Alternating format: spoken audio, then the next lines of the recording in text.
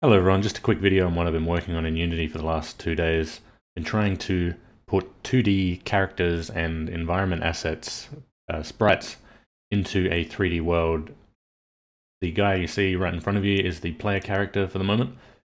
He has a blend tree set up and 8 different animations and directions that he can move. So north, south, east, west, northeast, etc, etc. The animations for east and west and north will double up if you're heading in a 45-degree angle, so northeast there will show the up animation. Same for northwest. Southwest will show you the west animation, and on the other side.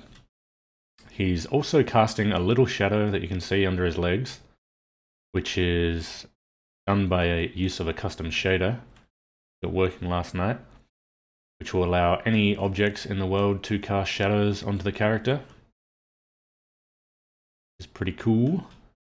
And also the shader will allow him to receive light from any light source in the world. So there you've gone red, green, blue. And there's also a little sprint thing if you want to run around, which I've just been using for testing this stuff out.